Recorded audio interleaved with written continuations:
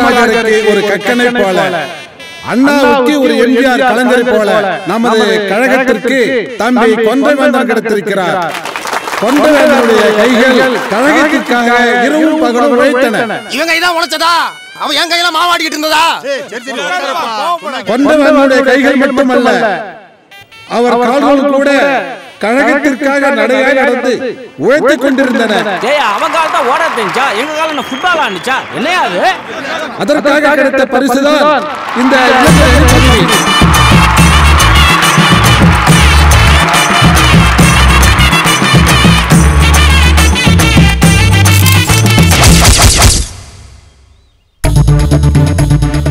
என்ன கேட்காம யாரா டிசைன் பண்ணது? Director sir. டைரக்டர் என்னடா இது சார்? வெறும் தாரியான மட்டும் தான் போட்டிருக்கீங்க. தமிழ்நாடு மக்கள் 7 கோடி பேர் எனக்கு கொடுத்த பட்டம் வேர்ல்டு சூப்பர் ஸ்டார் அது போடவே இல்லை. இங்கேயே அவங்க டைரக்டர் இதோப்பா விடியறதுக்குள்ள அந்த பேர் இந்த டிசைன்ல இருக்கணும். Okay sir. இல்லைன்னு வச்சுக்குவேன், நீ ஸ்டில் எங்கேயும் எடுக்க முடியாது. என்னடா முறைக்கிற? போட போட தம்பி மேனேஜர் கம் கியர் சார். வெளியில ரஜினி கட் அவுட் இருக்கு, கொடை பிடிக்க சொன்னேன், இன்னும் பிடிக்கல. கட் அவுட்டுக்கா? ஆமையா, அவருக்கு பிடிச்சாதான் நான் நடிக்க வருவேன். சரி. எப்படி இஷ்டம்? எனக்காக 7 கோடி மக்கள் வெயிட்டிங்க. நான் நடிச்சாதான் என் படமே ஓடுது.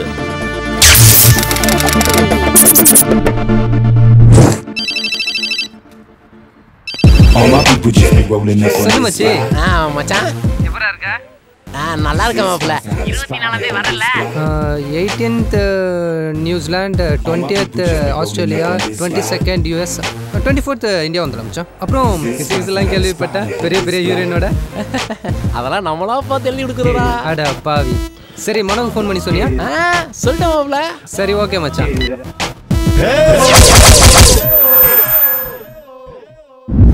நீங்க பாக்குறீங்களே, இந்த 3 பேரும் வாழ்க்கையில் தன்னம்பிக்கையோட, விடாமுயற்சியோட, கடின உழைப்பால கஷ்டப்பட்டு இன்னைக்கு இந்த நிலைமைக்கு வந்திருக்காங்க அப்படின்னு மட்டும் நினைச்சுக்கிட்டு இருக்காதீங்க. இந்த நாதாரிக்கு போன மாசம் வரைக்கும் எப்படி இருந்தாங்க தெரியுமா? இப்ப பாருங்களேன்.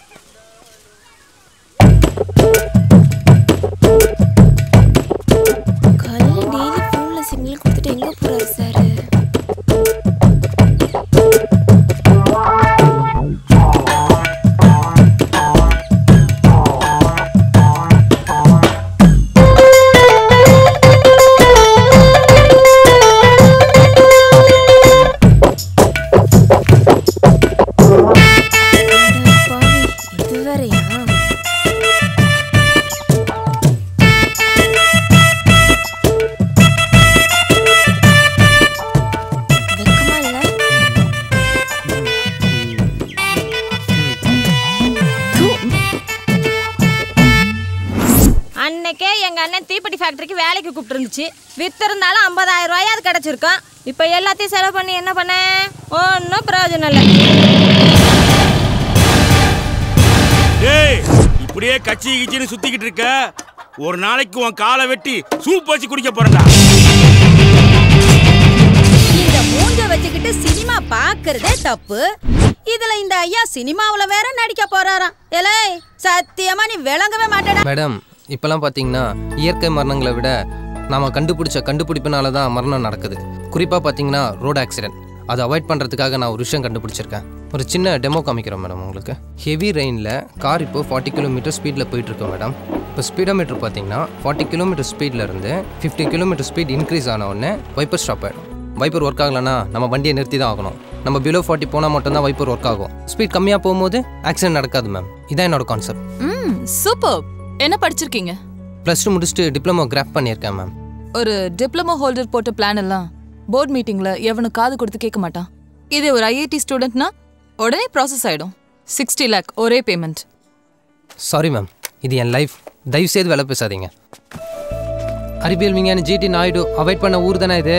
எங்களை மாதிரி இளைஞரோட மூளை வெளிநாட்டில் விற்கிற புரோக்கர் தானே நீங்க? அப்துல் கலாம் உங்க கண்ணில் படலை, இல்லைன்னா அவரையும் வித்துட்டு இருப்பீங்க. அண்ணே, புதுசாக கமல் படம் ஏதோ கமிட் ஆகிக்கணும்னு கேள்விப்பட்டேனே. அதெல்லாம் ஒன்றும் இல்லை. ஹலோ, ஹலோ ஆமாம் sir, good morning sir. Sir அது விற்கலாம் ரெடியாக வந்துடுச்சு சார். Costume தைச்சிட்ருக்கேன் sir. முடிஞ்சிச்சு சார். சார் தள்ளியா கொண்டு வந்துடுறேன் சார்.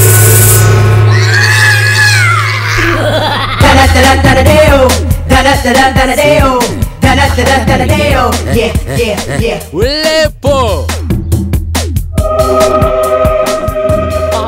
அபிராமி, எனக்கு ஏதோ ஒன்று நான் தாங்கிடுவேன்.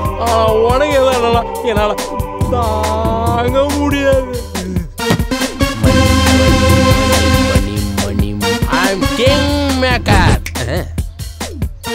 நீ எல்லாம் ஆளை வெட்ட மட்டும்தான்டா அருவா இருப்பேன். ஆனா நான் மாங்காய் வெட்டுறதுக்கும், கோழி வெட்டுறதுக்கும், தேங்காய் வெட்டுறதுக்கும், மண்ணை வெட்டுறதுக்கும், மரத்தை வெட்டுறதுக்கும், வெங்காயம் வெட்டுறீங்கடா.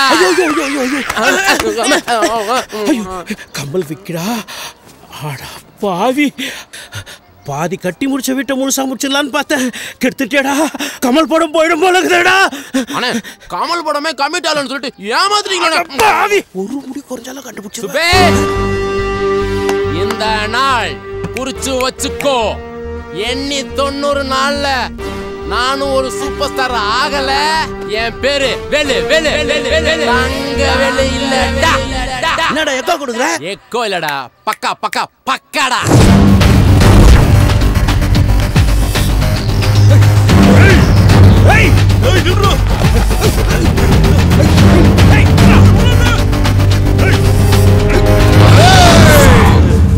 காப்பாத்துங்க நன்றினே. வாரனே ஓடாத.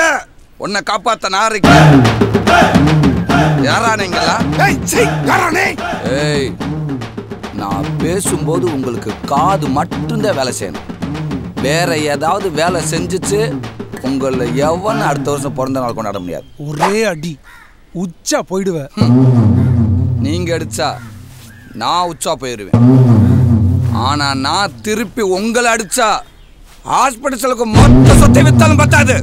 இடம் தெரியாம விளையாடுற மொட்டையா, இந்த சந்தில இருந்து சட்டசபை வரைக்கும் எனக்கு தெரியாத இடமே கிடையாது. நான் மோதாத மலையே கிடையாது. உனக்கு சாமி மலைய தெரியுமா? ஏய், உனக்கு தெரியுமா?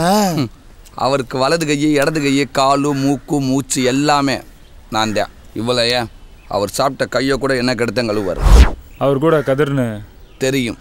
வண்டி கடையில் பொறி வித்துக்கிட்டு இருந்த நான்சென்ஸ். நான் தான் அவனை அவர்கிட்ட வேலைக்கு சேர்த்து விட்டேன். அப்படியா? இதுக்கு முன்னாடி நீ அவனை பார்த்துருக்கியா? பார்க்காமையா சேர்த்து விடுவாங்க. சப்பா என்ன மூஞ்சிதான் மறந்து போச்சு. டேய், அண்ணன் தாண்டா கதிரு. நானா சாமி ஆளுண்டா. இந்த ஏரியாவை பொறுத்த வரைக்கும் எச்சியலையாக இருந்தாலும் எலும்பு துண்டாக இருந்தாலும் அதை நான் தான் பொறுக்கணும். புரியலை அண்ணே? திருட்டு பையில நான் பிடிச்சி கொடுக்குறேன். நீங்க நீ நல்லாவே இருக்க மாட்டடா. என்னடா சொல்லி நடக்கிறது? ஆட்டோமேட்டிக் நடக்க முடியா? அண்ணன் அண்ணங்கிட்ட சாமி மலை கிட்ட இவனை நான் தான் பிடிச்சி கொடுத்தேன்னு சொல்லிருங்க.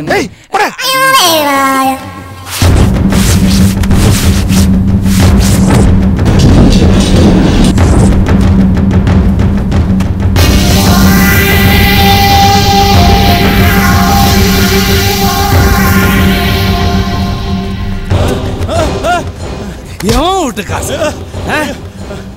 பஸ் ஸ்டாண்ட் பொறுக்கி தெரிஞ்ச பிக் பாக்கெட். உனக்கு ஒரு வேலையும் கொடுத்து கல்யாணத்தை பண்ணி வச்சு நினைச்சு பார்த்து அந்த வாழ்க்கைய ஏடா அவனோட கிழிக்காம வச்சிருக்கீங்க? அந்த 1 லட்சத்தை கடனா கொடுத்தா நினைச்சுக்கணே. எப்படியாச்சும் ஒரு மாதத்தை திருப்பி கொடுத்துறானே. எங்க வச்சு லோன் அப்ளிகேஷன் போடுறான் பாத்தியா? அவ்வளோ பெரிய மனுஷன் ஆகிட்டே நீ. 1 லட்ச ரூபா இல்லைடா, 10 லட்ச ரூபாய் நான் வந்து கொடுத்து அனுப்பும்போது நீ காண அடிச்சிருந்தேன்னு வச்சுக்கோ. இல்லை எவனோ ஒன்று அடிச்சு பிடிங்கிட்டு போயிருந்தான்னு வச்சுக்கோ. விட்டு போயிருப்பேன்டா. நீ பண்ணது என்ன தெரியுமா? உன்னை நான் நம்பினதுக்கு நீ பண்ண துரோகம். அப்போ நீ அனுபவிச்சு தானே ஆகணும். டேய், இவனை சிங்கத்துக்கு அனுப்பிச்சிருக்கேன். சிங்கத்தை விட்டு அனுப்பாது. அடிச்சு கொண்டே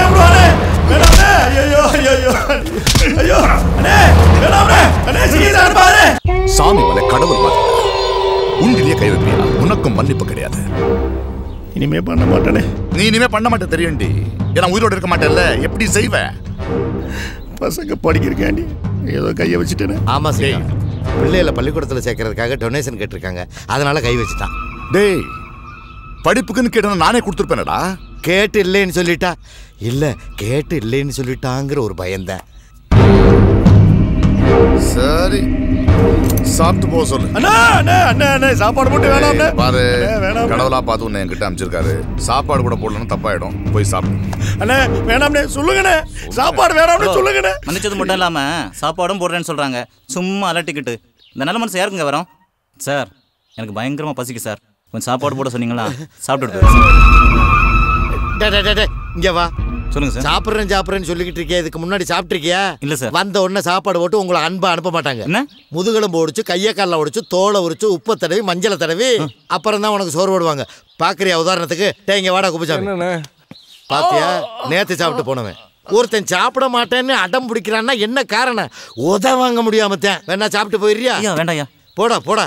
வெங்கம்பே அடி வாங்குறதுக்கு இப்படி ஆசைப்படுறாங்களே. சொல்றேன்னு தப்பா நினைச்சுக்க மாட்டியே? கெட்ட வார்த்தை இல்லையே. இல்ல, நேத்து வரையும் நம்ம தானே எல்லாரையும் அடிச்சோம். அடிச்சு விட்டு அப்புறம் சோறு போடுறது என்ன லாஜிக்கு? அடிச்சது நான் இல்ல, நீ.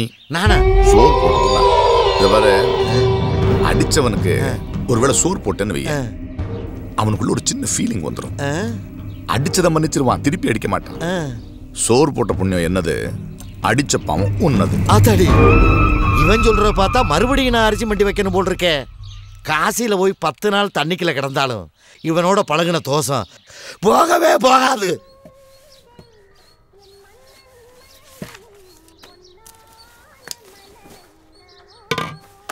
ரம்யா, மாசம் கரண்ட் பில்லு 450 ரூபா கட்டணும் உங்க அண்ணன் சொல்லு. வெட்டி ஆபீசர் அயன் பண்ணி தான் போடுவாராக்க.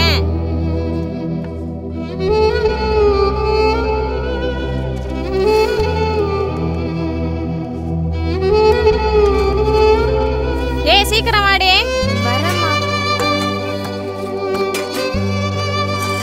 டே அண்ணா, சாப்பிடலாம் வா. ஏங்க, சம்பள கவர் வாங்கியதான் நேரம் என் கைக்கு தான் வரணும். அங்க கொடுத்தேங்கிற கதையெல்லாம் விடக்கூடாது, தெரியுதா?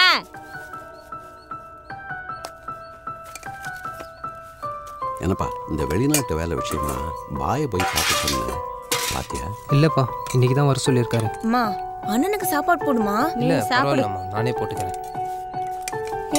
இருப்பா, அவசரத்துல நீ பாட்டுக்கு சுடுசோறு எடுத்தீங்கிற, அப்புறம் இதை யார் திம்பா? இந்தா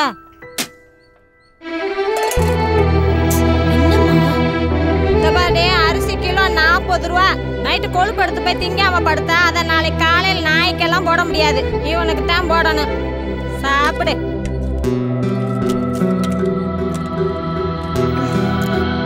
அம்மா, குழம்பு கெட்டு போயிருக்குமா? நாரி போன பொழப்பு பொழைக்கிறதுக்கு இந்த நாத்தம் முடிச்ச குழம்பு திங்கலாம். சாப்பிட்டேன் எந்திரடி.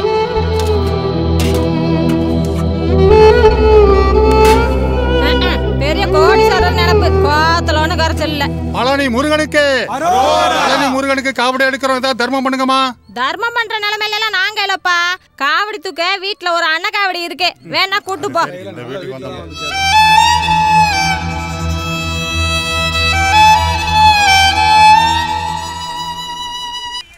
90 நாள் எப்படியாவது சூப்பர் ஸ்டார் ஆகும். மச்சி, வண்டியில் பெட்ரோல் இருக்கா? பாய் ஃபோன் பண்ணால் கிளம்பணும். 24 மணி நேரம் நடிச்சுக்கிட்டே இருக்கான். டீ சாப்பிட்றியாடா? டேய், டீ சாப்பிட்றியா இல்லையா? டீக்கு முன்னாடி 2 வடை சாப்பிடலாமே. அது எப்படிடா ஓசியில் சாப்பிட்ற எல்லாரும் ஒரே மாதிரி பெர்ஃபார்ம் பண்ணுறீங்க? ஏய், இங்கே வர அடி வரலாச்சு. அண்ணா, 2 டீ 2 வடை.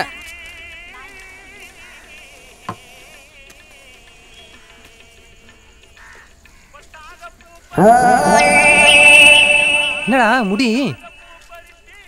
அண்ணா, என்னண்ணா வடையில முடி? வடையை வாங்கினோமா, காசு கொடுத்தோமா, சாப்பிட்டோமான்னு இருக்கணும். கேள்வி மேலே கேள்வி கேட்டு ஒத்த கையில் வடை போடுறதுலாம் கஷ்டம் தெரியும். ஒத்த கையில் வடையா? அது எப்படா மச்சான்? எப்படா போட்டு?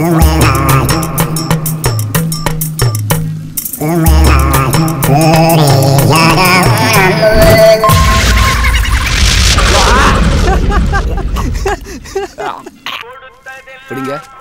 நன்றிண்ணே. பிடிங்க. கோ தி சைடு.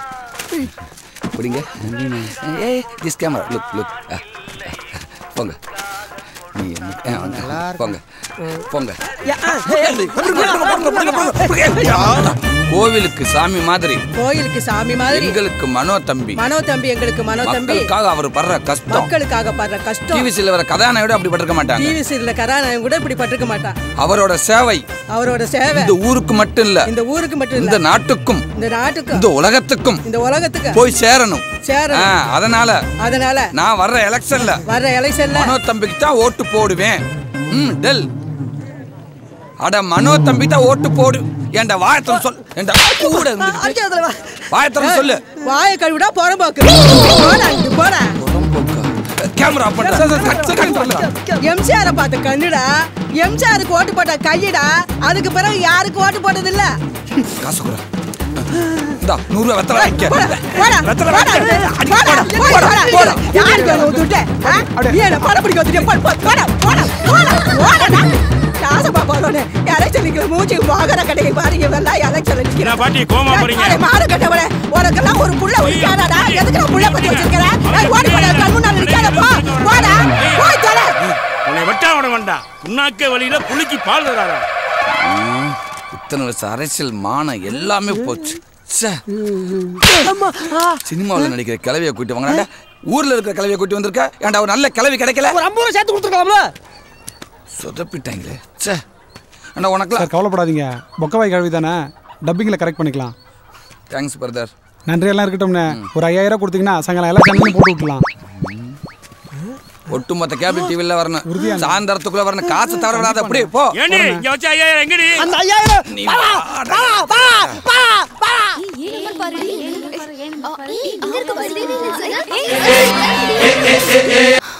ஏய் யமுனா இங்க வா.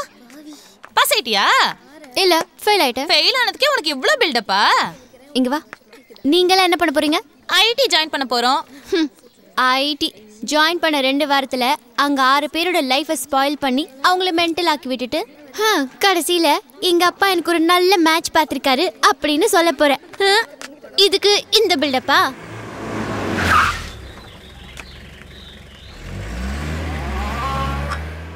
Wanna be my chamachalo? Oh oh oh. Wanna be my chamachalo?